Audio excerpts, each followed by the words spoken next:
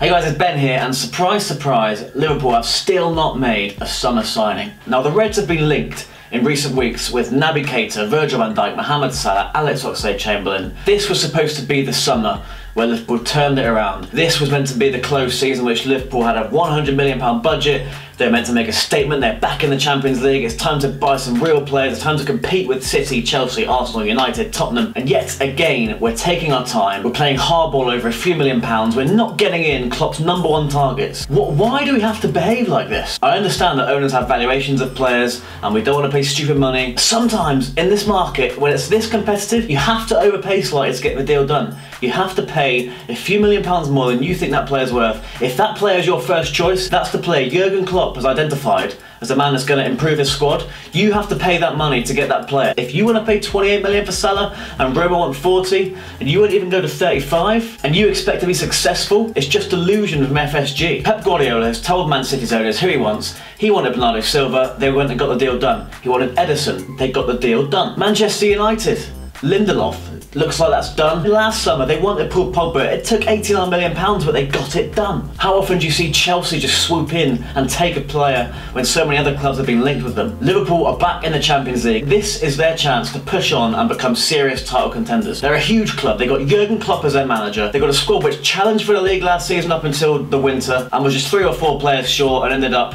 in a race for 4th. Virgil van Dijk wanted to sign for the Reds, but they fucked it up. They don't know how to conclude these big deals. They don't know their strategy, they don't know what to leak to the press, they don't know how to play it. They just want to save a few million here and there. If they had just let the Van Dijk saga play out, he wanted to join the Reds. All they had to do was make a bid and get it done. Not let it be leaked that he wants to join Liverpool and eliminate City and Chelsea and save that extra 5 or 10 million and then risk losing the deal altogether, because that's what they've done. They've tried to be too clever and they're trying to do it with Mohamed Salah too, over a few £1 million. He's Klopp's #1 target in that wide position. Naby Keita is the man Klopp wants in midfield. Why aren't they backing the manager like they're supposed to be doing? This is the best manager Liverpool have had since Rafa Benitez, yet he's not being backed in an era in the Premier League where you need to back your manager, you need to spend big. We've been here before with Clint Dempsey, trying to save a few £1 million and get him stung. We've been here with ticket prices, they just can't get it right. It's all about making that extra couple of million. If you go and win the Premier League and you go and be successful in Europe, you'll make more than a couple of million. You wonder why the fans are so quiet at Anfield. Every time we take a step forward, we take 2 steps back. Why has it become so typical of Liverpool to have some form of success, to make the top 4? It's not the title, it's not a trophy, but it's better than what we've been used to. Why do you have to ruin that by just embarrassing ourselves? Why do we keep embarrassing ourselves when we try and play with the big boys? Even now, there's still a chance that we can sign Van Dijk. There's a very good chance we can sign Salah. And you know what? We've got a pretty free run at Naby Keita. You don't need to buy a goalkeeper. Left back, you can get someone that's okay. You don't need to spend 40 million on Benjamin Mendy. You just need another option there. We want Alex Oxlade-Chamberlain. Why has that taken so long? That deal was supposed to have been almost done a couple of months ago. Now it looks like he's going to sign a new contract at Arsenal. Why haven't we pushed for that if he's the player Klopp wants? How many names are there that Liverpool have been linked with, Liverpool have been desperate to sign? Willian, Mkhitaryan, Diego Costa, Conor Playanka, even Dempsey. We just never close the deals. We never close the big deals that could be the difference. In January, we wanted Julian Brandt, we wanted Christian Pulisic. If we'd have just signed 1 or 2 players in January, we could have been back in the title race. It's always about saving money. It's always about a couple of £1 million.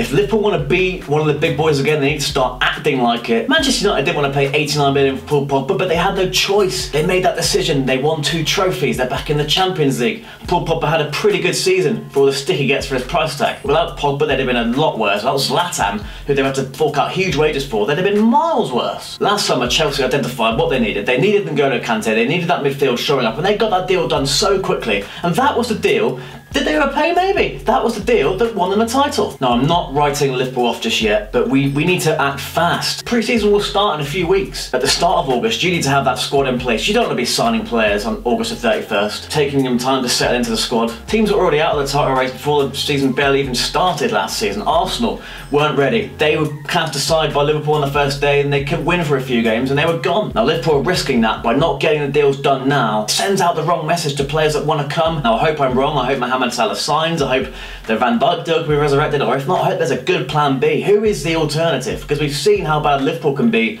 at the plan B. We missed out on Alexis Sanchez in 2014 when we didn't go about the business properly. Ended up with Balotelli. Michael Edwards is supposed to be world class. We're not seeing that now. We're a laughing stock. We need to change that. We need to compete for the title this season while we've got the chance, and that means spending money fast. Hope you enjoyed the video, guys, and I hope Liverpool pulled a finger out of their pocket. Please do subscribe to me for more of this sort of stuff. Like the video, share it, leave a comment with how you think Liverpool's summer will fare compared to everyone else's, and what you think of FSG and how they're going about their business this summer so far. Follow me at Ben Might Say on Twitter, Instagram, Snapchat and Facebook, and I'll see you next time.